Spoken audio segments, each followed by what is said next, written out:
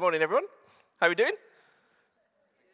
2 people are good and a cough. I mean, I'm overwhelmed by the anticipation and the excitement that's in the room this morning. It is Mother's Day, as we've mentioned, and we do want to take an opportunity, let me join the coughing, to thank all the mums and people in mum-type roles who serve in our community and in this church and just around, things wouldn't function without you. And that's why we do want to take the opportunity to just say thank you and hopefully bless you a little bit this morning. And Rachel will explain a little bit more about some of the stuff we've got going on after the service. That hopefully will just be a little blessing to you. But as on Mother's Day, I often reflect about, like, in our family, I know we're all different and our approaches to parenting and all of those things is a little bit different. And that's very true in my family because Louise and I both have kids. We're married and anyway, that's weird. So our kids, there you go, that's what I'm trying to say, are a bit older. So Leah, my daughter's 19, she's off at Cardiff Uni, and Malachi's 14, he's serving upstairs in kids at the moment. So our kids are sort of growing up or growing up. But our approach to parenting, Louise and I, is very, very different. And often because, Louise works harder than I do. She's serving in Fireflies at the moment, or FBC Tot, so I can say this, and that's fine. And anyway, so she works harder than I do. I remember when Malachi was little, he once said, "Dads are for cuddles and mums are for wiping bottoms." And I was like, yes, this is good. I've worked hard. And in the night when our kids would call out, sometimes I'd go to them. That's if I couldn't sort of subtly kick Louise to wake her up so she thinks I'm still asleep and she's awake, and then she'd naturally go. But, I was sort of trying to wake her up. But sometimes that didn't work, so I'd go into the kids, and they would tell me whatever it is that's bothering them, and they've called for me. And my standard response would be something along the lines of, well, there's not much I can do about that. And then I go back to bed. And eventually, it didn't take long for them to realize, well, if we call for mum, we get a better response. Again, job done. I remember once Louise, when Leah was really, really little, Leah called out in the night, and Louise went to her and picked up a book. We used to have like a chair next to her. She was in a cot at this time. And she read this story to Leah and then came back to bed. She did the entire thing asleep. The book was upside down, and she recited the story from memory in her sleep. I mean, that's extreme parenting, And then there's those moments where there's not enough cake to go around. That's an awful moment in a family's life, isn't it? There's not enough cake. Louise's natural response is often to go without and let everybody else have a slice of cake. That is never my natural response at all. So we approach parenting very differently, and I'm thankful, and my kids are so thankful for Louise and all that she does. And we're thankful for all of you who serve in that way in your families and in your communities. And actually, there is something sacrificial and selfless in the way that so many mums serve their families that actually reminds me and points me back to the sacrificial, the selfless love that God has for us and that God has demonstrated for us. And we're going to sort of pick that up a little bit this morning as we carry on through this series. We're sort of coming towards the end of this series called Countdown, and we've been following Jesus' journey to the cross. You can catch up on our YouTube channel or FBC Next. We've also got a new podcast as well, so you can listen to some of the messages back, just audio version as well. And what we've been doing over this series is just looking at some of the events that surrounded Jesus' journey to the cross. And we've discovered that the crucifixion of Jesus wasn't a mistake. It wasn't that things had gone wrong. It was actually part of the plan all along. And actually, there's a bunch of stuff that Jesus did that engineered this, that made it possible, or that sort of caused these things to happen. So we've been exploring some of those things and looking a bit closer at what Jesus was doing or what's going on in his life at that time as he sort of approaches the cross. And we're going to carry that on and explore an intimate encounter that Jesus had with his closest friend, with his disciples. So John's sort of captured all these events for us, and we're going to pick it up at the start of chapter 13. And it says this: It was just before the Passover festival, and Jesus knew that the hour had come for him to leave this world and go to the Father. Having loved his own who were in the world, he loved them to the end. And so John is sort of setting the scene for when this is. It was just before the Passover festival. Like, this is the day before Jesus would be executed. So in just over 12 hours' time, Jesus would be nailed to a cross. And this is sort of like his last evening with his disciples, those people that he's journeyed with for the last 3 years. They're his closest friends. How is he going to spend this time? What's he going to do with them? Well, let's read on. The evening meal was in progress, and the devil had already prompted Judas, the son of Simon Iscariot, to betray Jesus. Now, I mean, my word, we could spend ages unpacking what's in that. You know, the devil had already prompted Judas to betray Jesus. And you know what? There's loads of stuff that you could read about. Well, what does this mean? Like, who is the devil? What does it mean that he's already prompted Judas and all of those sort of things? And you can spend ages debating that and dissecting that and, you know, theorizing or theologizing about that. And if I'm honest, where you'd get to at the end isn't much further than where you are at the moment. You know, there's a load of stuff about, well, who is the devil and what does the devil do and what's it about? And actually, the Bible isn't always that clear or doesn't always tell us a lot about this sort of stuff and going on there. And I think that must be a reason for that. And I think actually, well, maybe it's because God doesn't want us to focus on who the devil is or what the devil is. He wants us to focus on other things and focus on him. And you know what I do know from this is that this isn't an excuse for Judas. It's not a case of, well, the devil made me do it. The point is, at this point in time, Judas had already made up his mind. And perhaps his will is in line with the devil's will for what's going on here. But Judas had already made up his mind that he was going to betray Jesus. And again, we could spend ages talking about, well, why did he do that? And what made him feel that he needed to do that? The point is, he did it. The point is that that's already happened. And Jesus knew that Judas had done this. Now, put yourself in that situation. You know, this is your last night on earth before you're going to be executed and crucified. And one of your closest friends is in the room with you, and you know that they've betrayed you, that they're going to hand you over to the people who are going to arrest you and beat you and crucify you. How would you respond? How would you treat that person? Well, probably very differently to how Jesus does. Let's read on. Jesus knew that the Father had put all things under his power and that he'd come from God and was returning to God. So he got up from the meal and took off his outer clothing and wrapped a towel around his waist.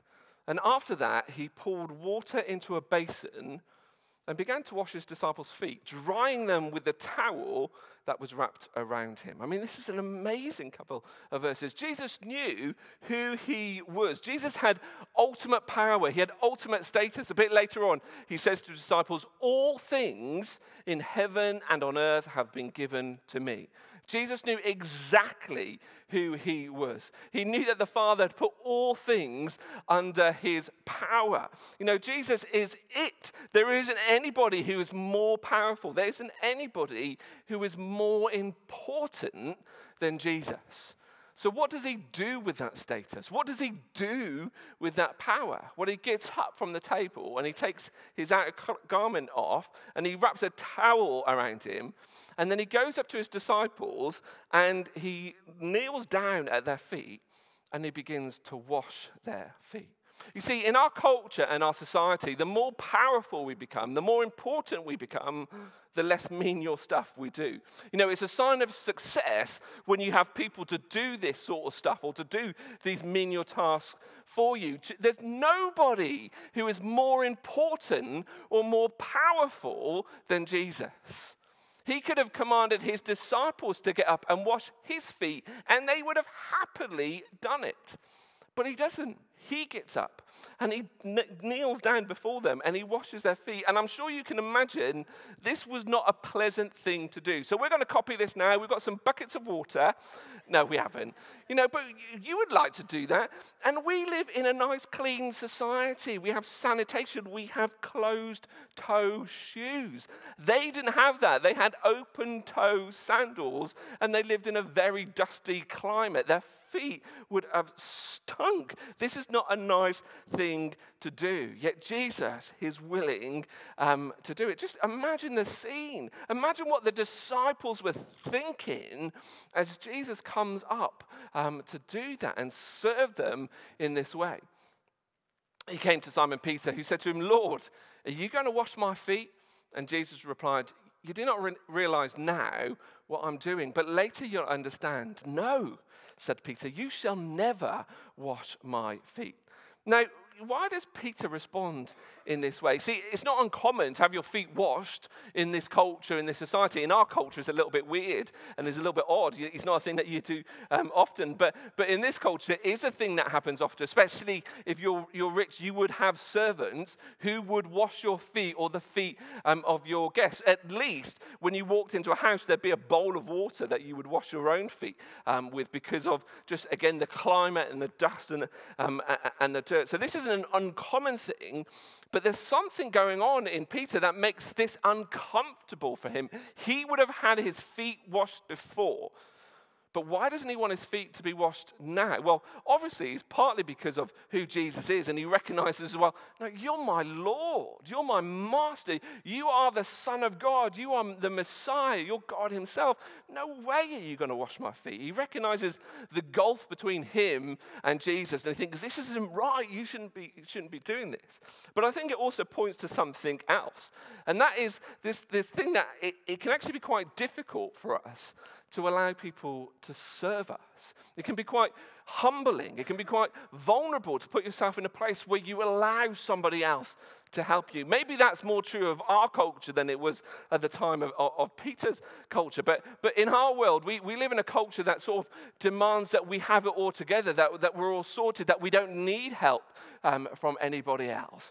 And again, if you're successful, you don't need to rely on anybody else. You don't need anything else from anyone in order to get stuff done, which is a complete load of rubbish. Of course we need one another. Of course we need help. But that doesn't make it any easier to put ourselves in a situation or a position where we allow people to metaphorically wash our feet, that we allow people to serve us and help us, that we're willing to be humble enough and vulnerable enough to say, I haven't got all this together. I need some help in this area. Will you help me? And I think that's something of what's going on here for Peter, that he's thinking, well, no, you're my Messiah. You can't be doing this. But also, it was quite exposing to him that he needed his Messiah to wash his feet. Let's read on. Jesus answered, unless I wash you, you have no part with me. Then, Lord, Simon Peter replied, not just my feet, but my hands and my head as well. Unless I wash you, Jesus said, you have no part with me. And I think, Jesus is talking more about something more than just washing feet here. Jesus isn't saying you can't be with me if you have stinky feet. He's pointing to what's going to happen tomorrow and this ultimate sacrificial act that will cleanse him and will wash him and will make him clean. Jesus is saying you can't be with me if your feet are dirty. He's saying it's not possible for you to be with me unless you allow me to cleanse you, not your feet, but to cleanse you of your sin and the dirt that just clings to you, the dirt that comes from all those things that you've said and that you've done and that you thought that you knew you shouldn't say, you knew you shouldn't think it, you knew you shouldn't do it, but you did it anyway. The dirt that clings to you from all the stuff that other people have said or done to you. Jesus is saying, unless I cleanse you, unless you allow me to make you clean, You can't have a part with me. So this is more than just about washing feet here. And I think actually that what is going on here, so Jesus is obviously pointing forward to what he's about to do on the cross for them. But I think this is also linked to this thing called baptism, which we do. We've got a baptistry back here, which is a symbolic act. This is a symbolic act that Jesus is doing for his disciples. He's symbolically washing their feet to symbolize that cleansing of their sin. And, we don't always do well with symbolism because we think, well, it's just a symbol, and, so therefore, do I really need to focus on the symbol? And Jesus says, unless I wash you, you have no part with me. And so I do think this is linked to baptism, which is a symbolic act of allowing ourselves to be cleansed by Jesus. When we get baptized and we go into water and we baptize people by full submersion, that's what the word baptism means. It means to dunk or to dip or to plunge. So we literally dunk, we dip, we plunge people into water as a symbolic act of the cleansing that comes from Jesus. That water doesn't make us any cleaner than we were before, or at least I hope it doesn't, because I'm in the water often with other people in that case. It's a symbolic act that points to what Jesus has done for us, that Jesus has cleansed us of our sin. It's symbolic, but it's still important. And, this conversation is a bit strange because Jesus is pointing to something else, but he's also pointing to the physical reality. Jesus, I don't think Jesus is saying this is about smelly feet. He is saying this is about you allowing me to cleanse you, but he is talking about in this moment, you have to let me wash your feet now. So if this is linked to baptism, let me ask those of you who are followers of Jesus, who haven't actually taken that step to get baptized, why not? You don't have to answer that to me, but you do have to answer that to yourself. That baptism, just like washing feet in this instance, is something that Jesus expects us to do. He sort of commands us believe and be baptized, that when we recognize that Jesus is the Son of God, that he is the Messiah, when we try and orientate our life towards him to follow him, his expectation is that we will follow that up with a symbolic act of baptism to publicly declare our faith in who Jesus is and to mark that we have been cleansed of all that gunk and all that junk and all that dirt that clings to us, that we've been cleansed of our sin. So if you've not done that, at least ask yourself, why not? It took me a while to get baptized. I became a Christian way before I got baptized. And the big reason I didn't get baptized was, one, because, well, it's symbolic, and symbolism is important, I thought. But two, was because people told me I should get baptized. And you're not telling me what to do. I'm big enough. I can make my own decisions. So I sort of pushed back against that thing of people telling me I should do something. I thought, well, I'm not going to do that. And eventually I realized that I shouldn't allow my stubbornness to get in the way of being obedient to Jesus and an opportunity for God to meet me and bless me. So I'll leave that with you. But, Jesus says to Peter, unless I wash you, you have no part with me. And Peter's response, let's just highlight that. Then Lord, Peter replied, not just my feet, but my hands and my head as well. And I love this response. Peter is all in. He's struggling with this because he's like, well, surely you're not going to do this for me. And Jesus says, no, I have to. This has to be the way. And Peter's like, okay, well, don't just do my feet, do the whole lot as well, because I'm completely and I'm utterly sold out for you. I am devoted to you. I want to be cleansed by you. Or if I have to be cleansed by you, I want to be cleansed by you completely. But Peter sort of misses the point a little bit, and Jesus answers, those who've had a bath need only to wash their feet. Their whole body is clean, and you are clean, though not every one of you. For he knew who was going to betray him. And that's why he said not everyone was clean. And again, this is sort of, we're lost in this, or we're stuck in this sort of physical and symbolic act that is Jesus talking symbolically here about those who've had a bath need only to wash their feet? Or is he talking, well, no, you have had a bath and I'm not going to wash you completely because I've got, 11 other people to get around and we'll be here forever. There's this sort of strange sort of dialogue going on here. But the point that Jesus is making is, you're clean. You're clean because of what I've done for you. And of course, there's a lot more going on here than we can first understand. That's always the case when Jesus does stuff. You know, if we just look at face value, we miss so much of what else is going on behind the scenes. Jesus never operates in a one-dimension point of view. There's so many things that he's referencing and talking about and pointing to here. But he's saying, you know, you're clean. Because of what I've done for you, because of this act of washing your feet, more importantly, because of what I'm about to do for you, because of what I've said to you, because of how I've served you, you are clean. But not all of you are clean. And we know that who Jesus is thinking about. He's thinking about Judas, because he knows what Judas has done, and he knows what Judas is about to do. So why is Judas not clean, but Peter is clean? You know, is Judas not clean because what Jesus has done isn't enough for him? Is this act of washing feet? Because Jesus got down at Judas's feet as well and washed his feet as well. How awkward must have that been? You know, Judas knew what he's about to do. He's known what he's already done. He's known how he's already set the wheels in motion for the events to unfold later that day. He knows that. And Jesus is there washing his feet. And Jesus, as he's there washing Judas's feet, knows that. He knows what Judas has done.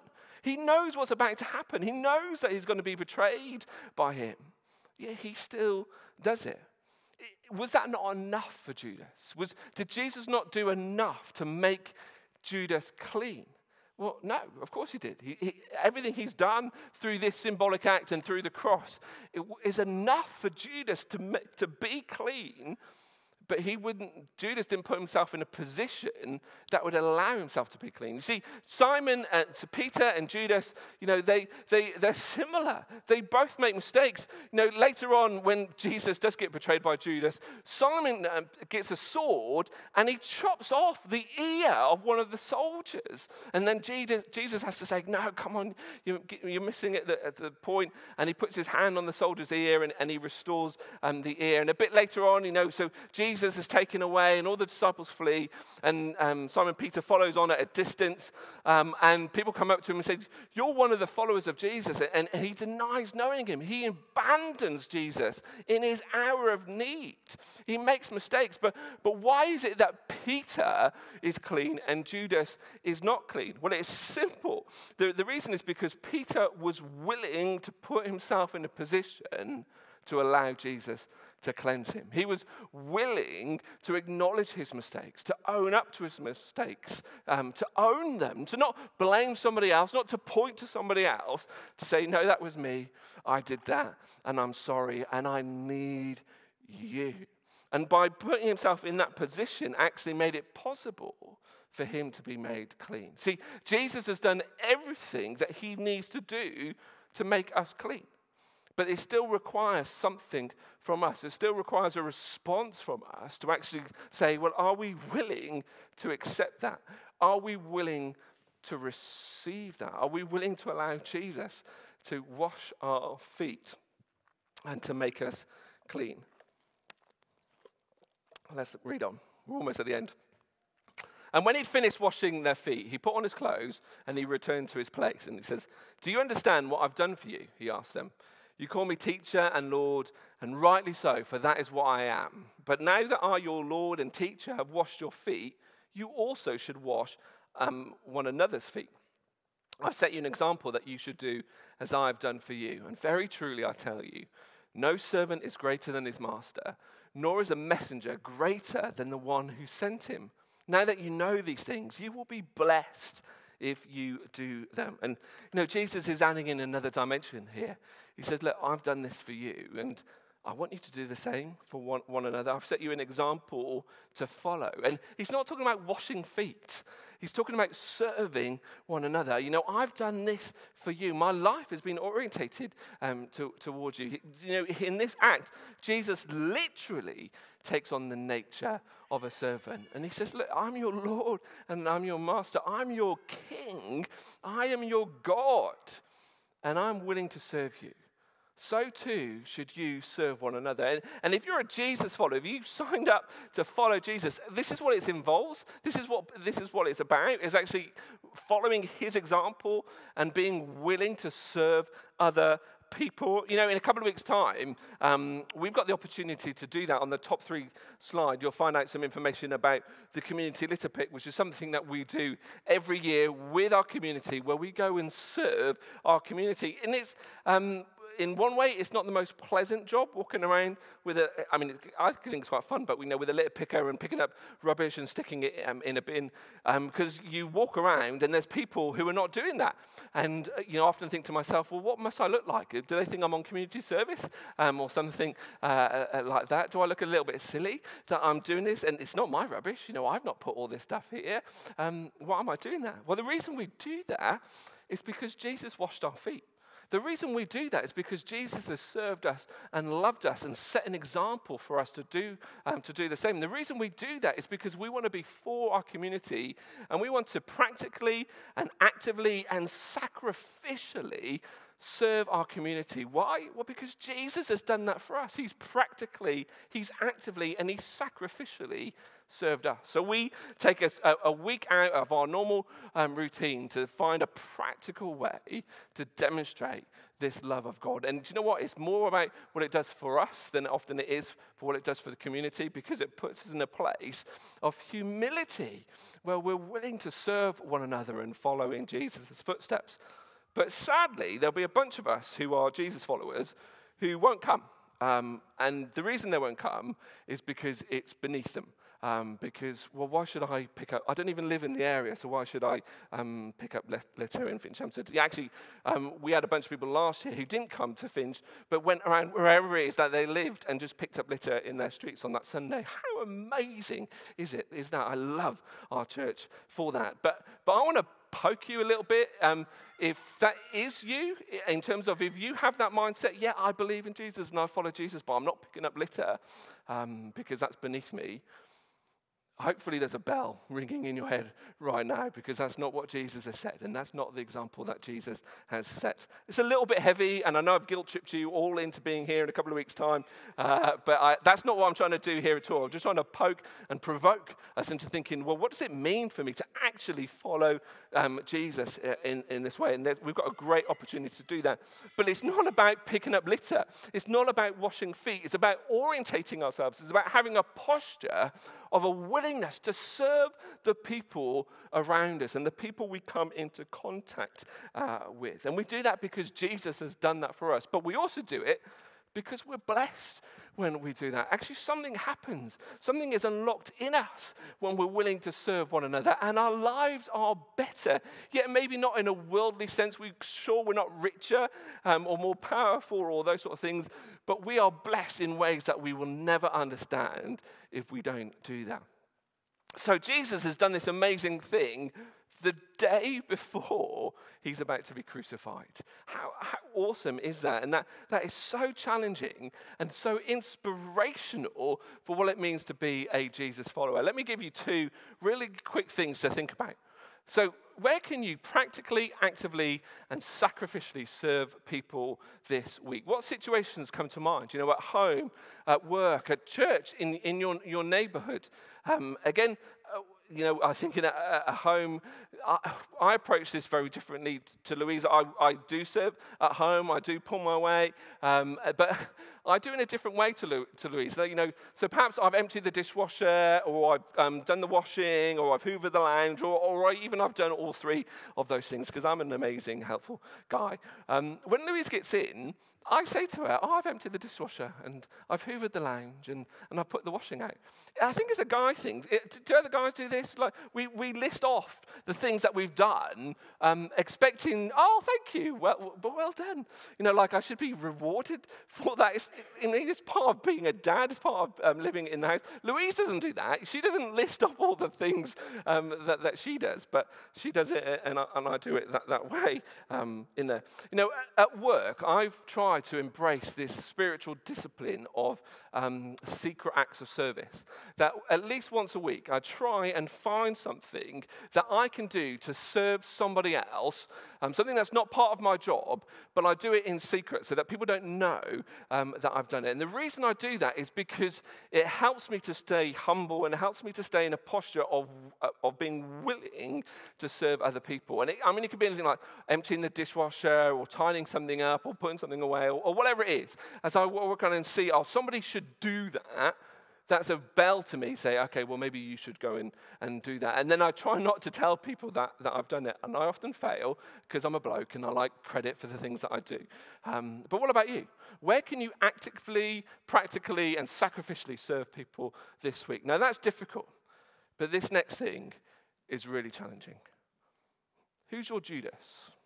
Jesus got down at the feet of Judas and washed his feet, knowing what he knew about Judas. Who is your Judas? Who is the person who has hurt you, who's betrayed you, who's upset you, who's offended you, who's made your life more difficult? What does it look like for you to get down at their feet and wash them? We're going to get the band back up stage just as we wrap up with this time, but just think about that. Is there somebody who comes to mind for you who's done this? Whether they did it intentionally or unintentionally. Who's hurt you? Who are you holding a grudge against? And then what does it look like for you to serve that person? That is so difficult. Because my temptation or my natural response when somebody does something against me is to repay them, is to get even with them. That's what I want to do. So maybe I'll try, if I'm really at my best, well, I won't get even, I'll just try and forget it. But I'm not going to actively go out of my way to serve them. This is what Jesus did. He set this example for us. And if you really want to take this up a notch, who is your Judas and what does it look like for you to serve them this week? I struggle to do this, but I see the value in doing this because when we do this, it diffuses the situation, it takes the power out of the situation, and it actually helps me to let go of the bitterness that I can hold in that situation. It helps me to see people as God sees them, not as I see them, and see the love and the value that God has for them. Do you know that? God loves and values that person who's hurt you. And I know, I'm not in a situation, I don't know who it is, and I don't know what they've done, and if they did it to me, I wouldn't serve them as well. I would want to pull rocks over their head or something like that. Of course I would. But Jesus has set an example for us, and if we're willing to follow him into that, I think he's willing to meet us in that and do something amazing in us, that we will be blessed if we do these things. So, where can you practically, actively, and sacrificially serve people this week? And who is your Judas? Grab a towel and get washing. Why don't we stand to our feet and let's pray together. Father God, I thank you so much for what you have done for us, for how you have demonstrated this to us. And Lord, I'm challenged by it. This is difficult stuff to do. I thank you that you've not called me, you've not called us to do this in our own strength. Because in my own strength, I am selfish and I want to do the things that I want to do. But I don't want to rely on my strength. I want to rely on your strength. So I pray that by the Spirit that you've placed within us, for those of us who follow you and have dedicated our lives to you, you would help us to be like you, to follow your example, to serve one another, and to be blessed as we do that. Thank you, Lord. Amen.